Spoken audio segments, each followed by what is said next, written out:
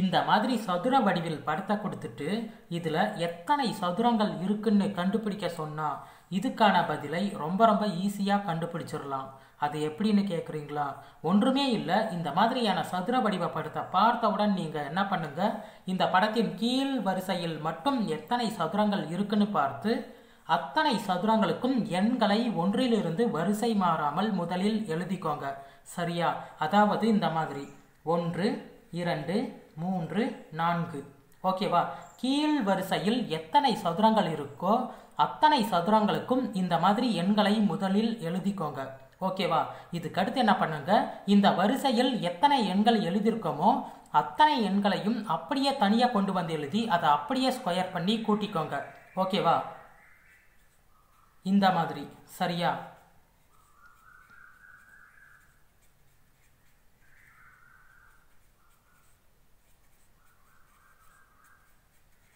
அப்படி கூட்ட என்ன எண் வருதோ அதுதான் நமக்கு தேவையான பதில்.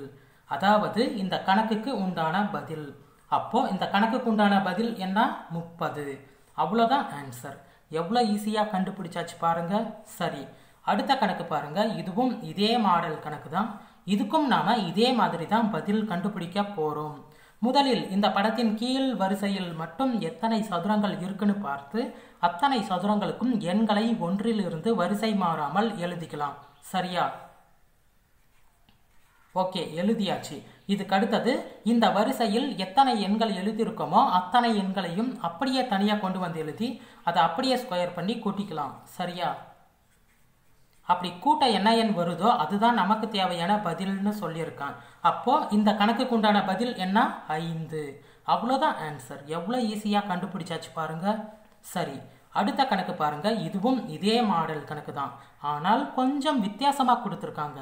அது என்ன வித்தியாசம்னா, இந்த படத்தை இங்க ஒன்றின் மீது ஒன்றாக அடுக்கி கொடுத்துருக்காங்க. அவ்வளோதான் வித்தியாசம். ஓகேவா? இந்த மாதிரியான சதுர வடிவ படத்தை கொடுத்துட்டு இதில் எத்தனை சதுரங்கள் இருக்குன்னு கண்டுபிடிக்க சொன்னா இதுக்கான பதில் எப்படி கண்டுபிடிக்கிறது பார்க்கலாமா? ஒன்றுமே இல்லை. இந்த மாதிரியான சதுர வடிவ படத்தை பார்த்தவுடன் நீங்கள் என்ன பண்ணுங்க, இந்த படத்தின் உள்ளே இருக்கும் இந்த 2 சதுரங்களை மட்டும் முதலில் பாருங்க. ஓகேவா? இதுக்கு அடுத்தது இந்த 2 சதுரங்களுக்கு மட்டும் எண்களை ஒன்றிலிருந்து வரிசை மாறாமல் எழுதிக்கோங்க. ஓகேவா? அதாவது இந்த மாதிரி. சரியா? அதுக்கு அடுத்தது இந்த வரிசையில் எத்தனை எண்கள் எழுதியிருக்கோமோ அத்தனை எண்களையும் அப்படியே தனியாக கொண்டு வந்து எழுதி அதை அப்படியே ஸ்கொயர் பண்ணி கூட்டிக்கோங்க. ஓகேவா? இந்த மாதிரி கூட்டி முடிச்சதுக்கு அப்புறம் என்ன பண்ணுங்க, திரும்பவும் இதே படத்தை பாருங்க. இந்த படத்தில் எண்கள் எங்க எழுதியிருக்கோமோ அதுக்கு கீழ் இருக்கும் இந்த லைன்ல இருந்து கடைசி லைன் வரைக்கும் எத்தனை லைன்ஸ் இருக்குன்னு பார்த்து அதை அப்படியே கொண்டு வந்து இதோட பெருக்கிக்கோங்க. சரியா? இப்போ இந்த லைன்ல இருந்து இந்த லைன் வரைக்கும் எத்தனை லைன்ஸ் இருக்குன்னு பார்க்கலாமா? 1 2 3 4. 4 லைன்ஸ் இருக்கு. அப்போ அந்த 4 கொண்டு வந்து இதோட பெருக்கினாலே போதும், நமக்கு தேவையான பதில் என்னன்னு ஈஸியாக கண்டுபிடிச்சிடலாம். அப்போ இந்த கணக்குக்கு உண்டான பதில் என்ன? 20. அவ்வளோதான் ஆன்சர். எவ்வளோ ஈஸியாக கண்டுபிடிச்சாச்சு பாருங்க. சரியா? புரியலையா? அப்போ இந்த கணக்கு பாருங்க. இதுவும் அதே மாடல் கணக்கு தான். இதுக்கும் நாம அதே மாதிரி தான் பதில் கண்டுபிடிக்க போறோம். முதலில் இந்த படத்தின் உள்ளே இருக்கும் இந்த 2 சதுரங்களை மட்டும் பார்க்கலாம். சரியா? அதுக்கு அடுத்தது இந்த 2 சதுரங்களுக்கு மட்டும் எண்களை ஒன்றிலிருந்து வரிசை மாறாமல் எழுதிக்கலாம். ஓகேவா? இந்த மாதிரி. சரியா?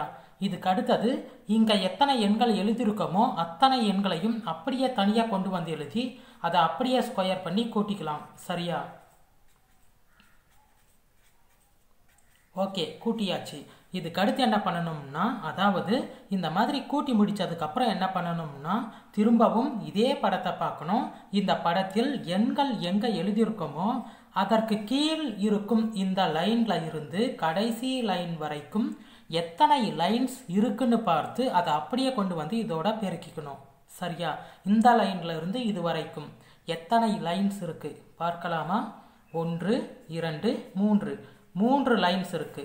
அப்போ இந்த 3ஐ கொண்டு வந்து இதோட பெருக்கினாலே போதும், நமக்கு தேவையான பதில் என்னன்னு ஈஸியாக கண்டுபிடிச்சிடலாம். அப்போ இந்த கணக்குக்கு உண்டான பதில் என்ன? 15.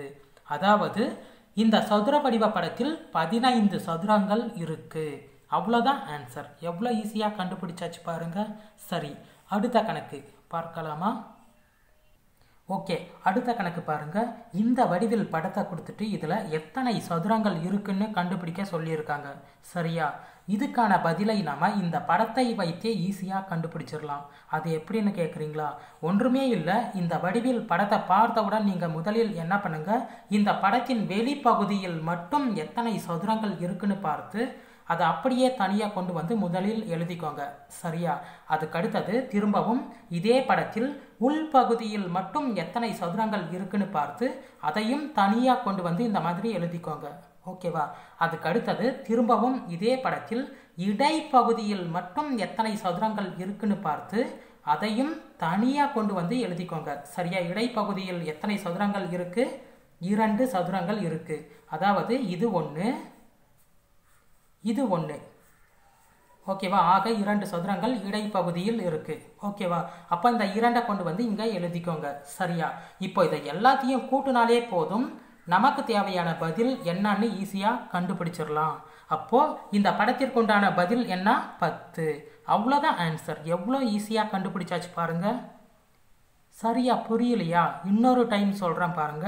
இந்த மாதிரியான படத்தை பார்த்தவுடன் நீங்கள் முதலில் என்ன பண்ணுங்க, இந்த படத்தின் வெளிப்பகுதியில் மட்டும் எத்தனை சதுரங்கள் இருக்குன்னு முதலில் பார்த்து அதை இந்த மாதிரி எழுதிக்கோங்க. சரியா? வெளிப்பகுதியில் எத்தனை சதுரங்கள் இருக்குன்னு பார்க்கலாமா? இது 1, இது 1, இது 1, இது 1. ஆக 4 சதுரங்கள் வெளிப்பகுதியில் இருக்கு.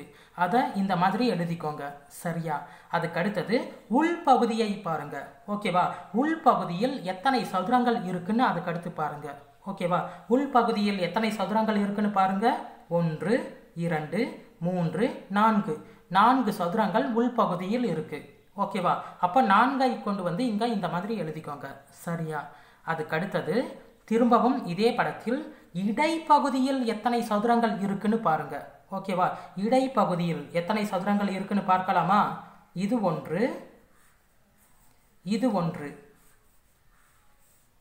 வேற ஏதாச்சும் இருக்கான்னு பாருங்க. இல்லை. 2 சதுரங்கள் மட்டும்தான் இடைப்பகுதியில் இருக்கு. அப்போ 2 கொண்டு வந்து இங்க எழுதிக்கோங்க. சரியா? இப்போ இது எல்லாத்தையும் கூட்டினாலே போதும், இந்த படத்தில் எத்தனை சதுரங்கள் இருக்குன்னு ஈஸியாக கண்டுபிடிச்சிடலாம். அப்போ இந்த படத்தில் எத்தனை சதுரங்கள் இருக்கு? 10 சதுரங்கள் இருக்கு. அவ்வளோதான் ஆன்சர். எவ்வளோ ஈஸியாக கண்டுபிடிச்சாச்சு பாருங்க. ஓகே, அடுத்த கணக்கு பாருங்க. நட்சத்திர வடிவில் படத்தை கொடுத்துட்டு இதுல எத்தனை முக்கோணங்கள் இருக்குன்னு கண்டுபிடிக்க சொல்லியிருக்காங்க. சரியா? இதுக்கான பதில் எப்படி கண்டுபிடிக்கிறது பார்க்கலாமா?